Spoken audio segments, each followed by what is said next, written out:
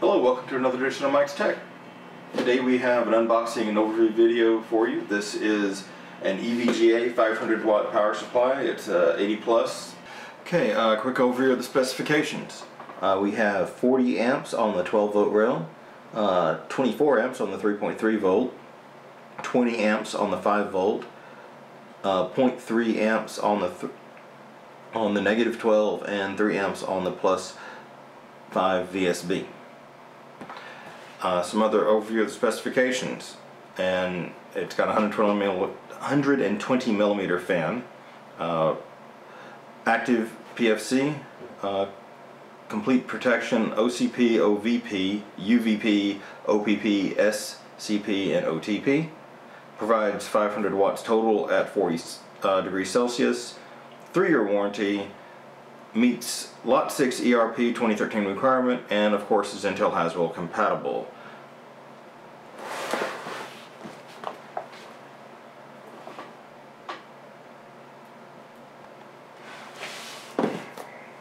Okay, let's open it up here for you and give you an overview of exactly what this is about.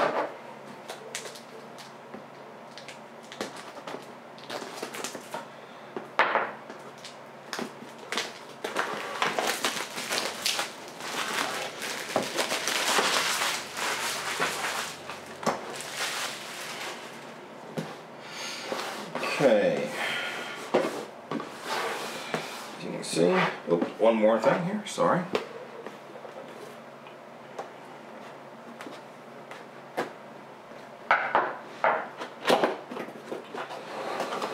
Alrighty, unboxing for you here.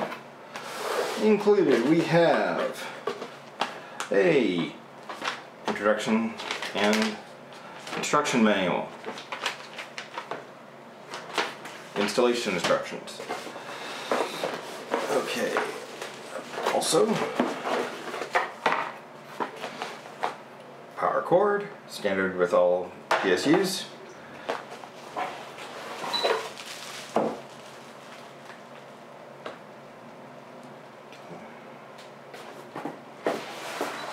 Okay. Out of the plastic bag.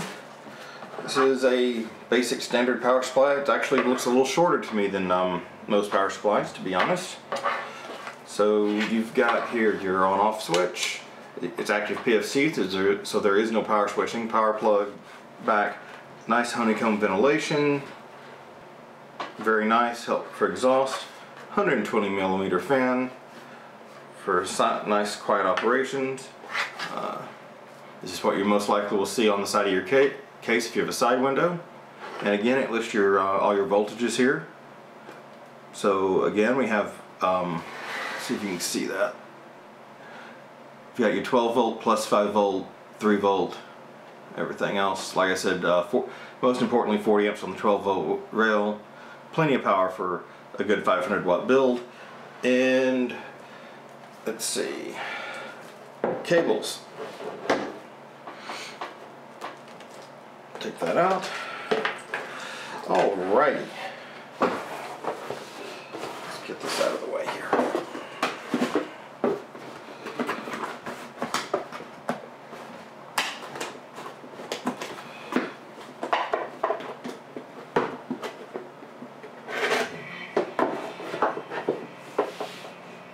Okay.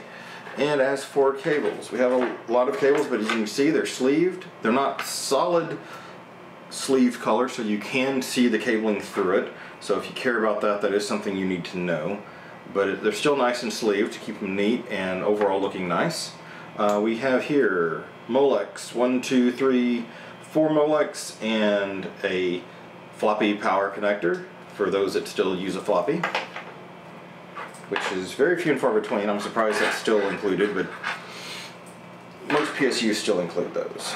We have your 20+4 power adapter. This is standard for all motherboards.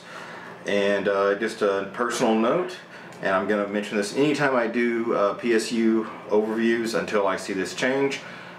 We don't need, and this is to all power supplies, this is not picking on EVGA because almost every power supply company does this, including those that are supposedly gamers or non-gamers, it doesn't matter. A lot of them are still including your 20+4. We don't need it. All motherboards made that I've dealt with in the past 5 or more years, at least, if not longer, include 24 pins. And this is just an annoying extra problem when you put it together. I understand it's a standard that most are using, just to be backwards compatible, but we really don't need it, especially once you get anywhere 500 watts or up, because if your motherboard still uses 20, you don't need a 500 watt power supply. The odds are you probably can get away with a 300 watt power supply because you're not running very much. So just a personal note, I'll be very glad to see when the 24 solid becomes standard. Not picking on EVGA, please understand, this is not personal with EVGA. Okay, I actually very much like their power supply. I'm not picking on them personally. I just wish it would change. Anyway, we've got another 3 SATA power connectors.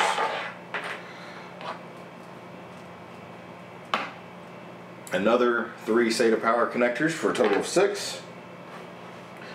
Your CPU additional power, you can either have 4 or an 8-way, depending on which your motherboard needs. So you've got plenty of power for your motherboard here.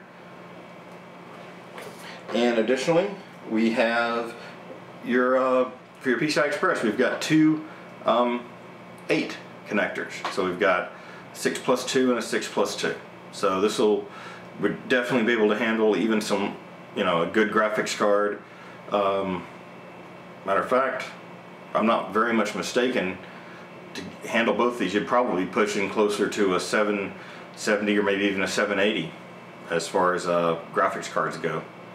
But definitely got all the plugs you would need for any single power excuse me, all the plugs you'd need for any single GPU setup you're going to be doing. And honestly, at 500 watts, why would you do anything more than a single GPU? So anyway, that is an overview of this 500 watt power supply. It is a small, compact power supply, but it looks to be very solidly built. It's got a good weight to it. It's not overly heavy, but not overly light. As you can see, the vent here is not honeycomb, but it does appear to provide plenty of airflow. Nice grid pattern they have here with a EVGA logo, and the little plastic, little plasticky piece comes off here, so it shines really nice. You're not really going to ever see this, but it looks nice. It looks very nice. 500 watts.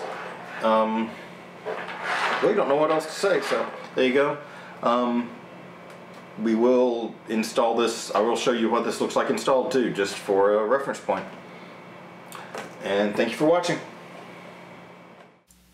This power supply has been easy to work with. The cables are nice and long. The fan is extremely quiet. This will do great if we ever need to put in a graphics card, and I'm very pleased with it and look forward to using it again.